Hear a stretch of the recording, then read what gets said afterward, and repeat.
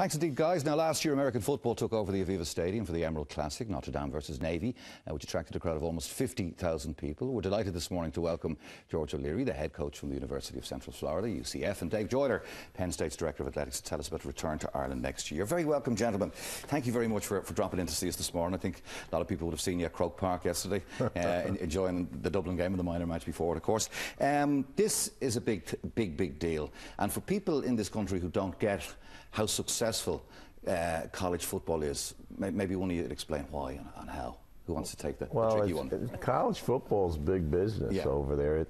It's a revenue sport. It's a sport that supports all the other sports, Dave. And I think it's something that, you know, it's tremendous attendance at the games, tremendous fan support, and great enthusiasm towards the sport. And it's no question the #1 college sport in the States. While it's not a professional sport in that the participants don't get paid, it's professional in every other aspect, in that you've proper stadium, brilliant equipment, and some of the best players in the game who will go on to senior careers. Yeah, absolutely. It's definitely a big production.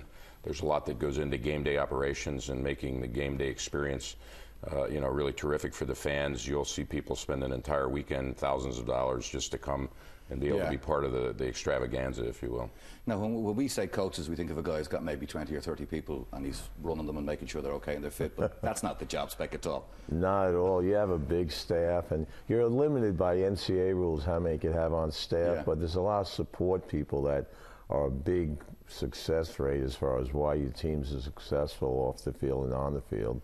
From academics to facilities to a lot of different areas. Yeah, you would be two of the top competing colleges without a shadow of a doubt. So we're delighted you're coming to Croke Park. Well, definitely Penn State is, and we're a growing You're growing very well, though. Right. I mean, you've brought a wealth of experience to Florida, and things are looking reasonably up there. See what he's at here now.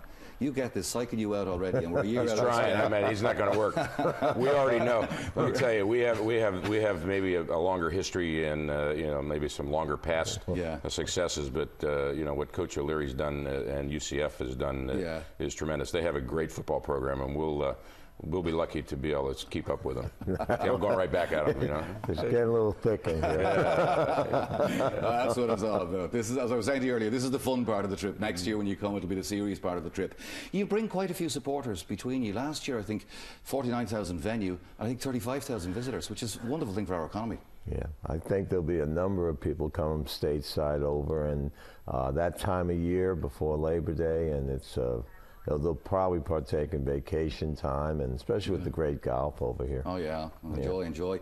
How do you manage, you've got a player who is an undoubted talent, but on the academic side, he's maybe not doing too well. How do you chide or steer him? Because effectively you need him on your team, and if he's not doing well in studies, it's not good for him and his development. Well, we have a lot of, and all the schools do, we have a lot of academic support, and we call it academic support centers, and there are very strict rules in the NC2A about how you have to be making proper academic progression or you can't play. Yeah. So you have to be very careful, #1, about the type of students you take. Can they do the workload? And then some that maybe are borderline and need extra help, but there's a lot invested into making sure they graduate. Tell us a little bit about game day itself over there. I mean, a lot of games televised, huge crowds turn up. At our level, almost every game is televised on some station back there, and tailgating's a big part of the game. Now, they come in 2 or 3 days ahead of time and set up their campers and everything else and really enjoy the day. But it's a great gathering. A lot of people come back, alumni come back, a lot of them come back to get-togethers with different groups that they used to be with in college. But it's it's 3 hours of great enjoyment, and then whatever's taking place before and after, it's another whole good time. It sounds like fun. Wish I was going to college over there. Oh, it is. But you should try it. Come on over. Get me in shape of my life. How difficult is it to combine the two for students?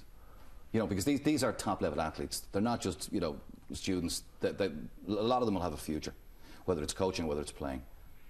How hard is it to combine? Yeah, how hard is it? Yeah. It actually, I believe that it actually is an advantage. One aids the other. Yeah, because the Greeks and understood the That's total really person. much. The total person. I think it makes them a better athlete if they have to pay attention to the detail of their studies, and so it's a lot of work for them, and they have to make a big commitment. But I think it enhances it. Yeah, it preceded. You guys were there long before the professional era dawned, and sort of I think Vince Lombardi grew out of one of the big colleges, didn't he? And then onto the Green Bay Packers.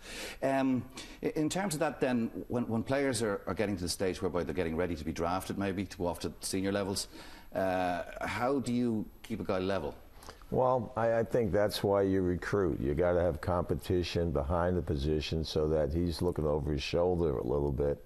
But I think it's time. But of all the kids that play college football, we were discussing it earlier, less than 1% have a chance to make it to the NFL. So the key thing is get your degree. And, the biggest problem with these young kids is time management. You got to get them basically understanding, and that's where Dave's 100% right. And as far as football and athletics helps them be better students, I think. You see, we get to see this happy, smiley side of you guys. Yeah. It's the players who get to see. You don't see that often. Right. So it's next summer in August. You're coming to Dublin, play at Croke Park.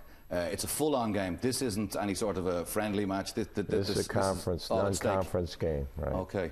Who's going to win it? The team that scores the most points. I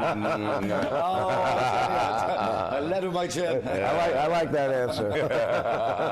All right, guys. Listen, enjoy the remainder of your stay. Thank you very much for joining us. We'll see you in the not-too-distant future. Thank you for having us. Thank you very much.